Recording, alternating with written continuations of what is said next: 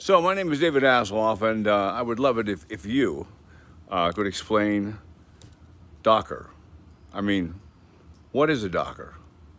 Okay, I'm going to try my best to explain this. A Docker container is a lightweight, standalone, comfortable package of software that can run on application code, runtime, system tools, libraries, and settings. That's a Docker. Off.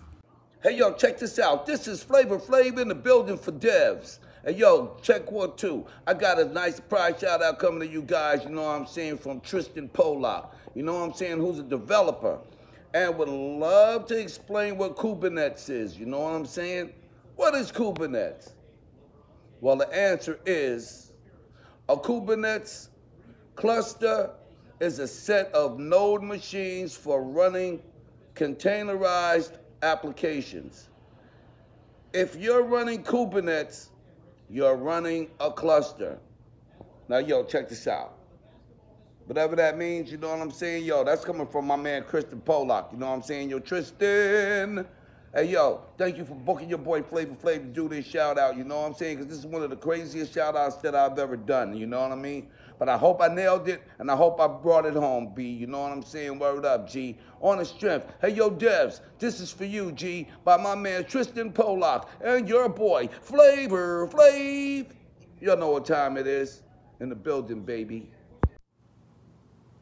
Hey, all you cool cats and kittens who are devs. It's Carole Baskin from Big Cat Rescue, and goodness knows I love technology, and I especially love AWS.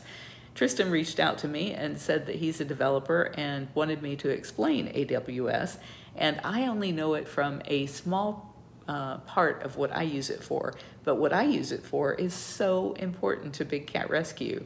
That's where we store so many videos and photos and things that just can't be replaced, because I know AWS is secure and that it's in the cloud. I can reach it from anywhere, and it's just been, it's been such a godsend to me.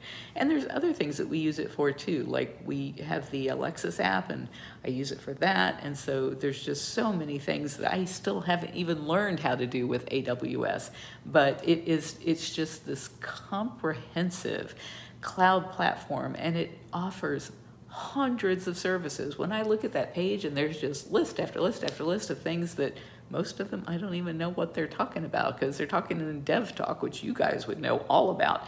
But unfortunately, I don't know how to use even a small fraction of it. If I did, imagine how powerful I could be. Oh my goodness.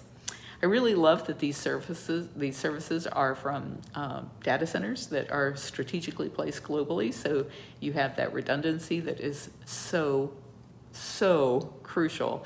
And in all the years that I've been using it, I've not once had any kind of a problem. So I love AWS, and I think you could just call it like the king of serverless. Stay cool, cats.